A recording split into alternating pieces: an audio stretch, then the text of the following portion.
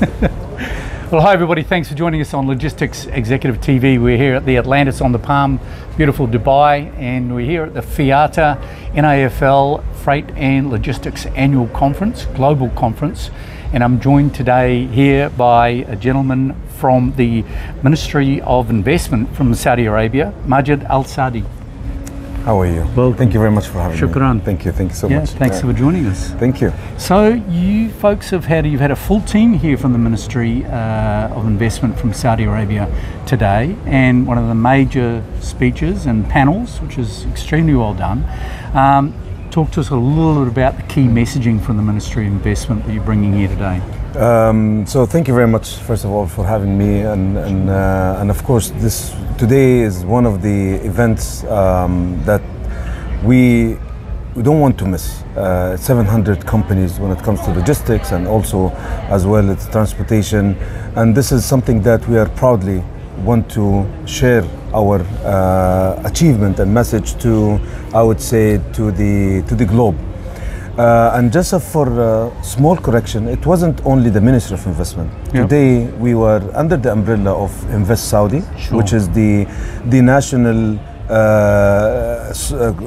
logo of the brand, the national brand to promote the investment opportunity in Saudi Arabia. And you had a number of key personnel from different entities, such as we as the Ministry of Investment, and also Ministry of Transportation, and also the National Development Program for Logistics and Industry. Right.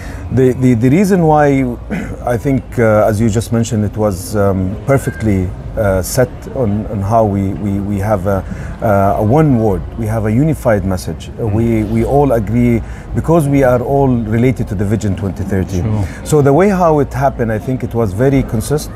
We unified our message. We have a complement each other on how we are going to present the messages that we want. And so many different projects taking place as part of Vision 2030. Maybe talk to us a little bit about some of what those mega projects are. Perfect.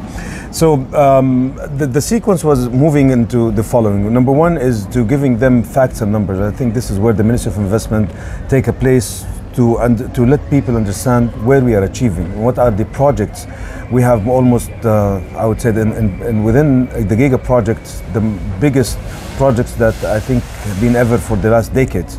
We're talking about billions, more than 100 billion, $200 billion when it comes to investment. These are on the Giga projects. On the Ministry of Transportation, also they have presented projects for their maritime, for the roads, airports, and all under the privatization program. And I think this is another 100 billion or more dollar of investment. I mean, I think just recent, in the last few weeks, you've had a new shipping line announced on the Red Sea. Of course, in the last 12 months, we've seen Riyadh Air. We've got new airlines coming up, new airports. The infrastructure is staggering. The infrastructure is really moving on, because, you know, Saudi Arabia, from a geographical point of view, we are really, when you said we are connecting 3 continents, this is what we really are. If we did not capture this, and we did not really emphasize on how we can get the benefit of at least this location benefit, we are losing a lot. Today, Saudi Arabia, again, with the vision, diversification of revenues, it's non-oil revenues. There are many streams we need to work on. One of them, and I think the most important, is the logistics and transportation.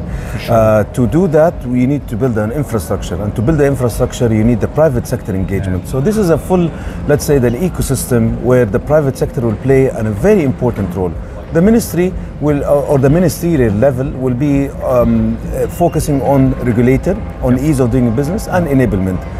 But again, the private sector are the people. So many connecting. I've been in Jeddah a lot, as we talked about off record. But I've seen so many industry organisations within the kingdom linking directly into the private sector. Yes. And this is, of course, bringing in enormous investment from offshore, DRC as well, coming in, as well as what's happening within the kingdom itself. Take in consideration, it's not all about, by the way, the value of the investment. Sometimes the value, it's the knowledge. Sometimes the connection is the value. Sometimes people are the value. So, and I think taking in consideration this kind of what we are achieving or what we are looking for from the private sector, in parallel we are creating a pool of incentives program. And this is another big amount of money we are giving to let people understand it's not about the investment, it's about a real partnership with the private sector. Exactly. Yeah. Fantastic. Well, the presentations today and the information, the data points that you're giving us today were sensational. Very exciting. I know your team is here again tomorrow. So this is, I think we've got 500 or 600 people at this event. It's a very important event. And we look forward to staying in touch with you. How would people get in touch with you, Majed? I think through the official, maybe LinkedIn the link that we're going to share. Ministry of Investment. Or people, I think, can see that down here. And yes, definitely. And I will be always there to answer any questions. Sensational. Shukran. Thank you so much. Yeah, thank you for having me. See you. Thank you so much. And thanks everybody for joining us on Logistics Executive TV. Thank you.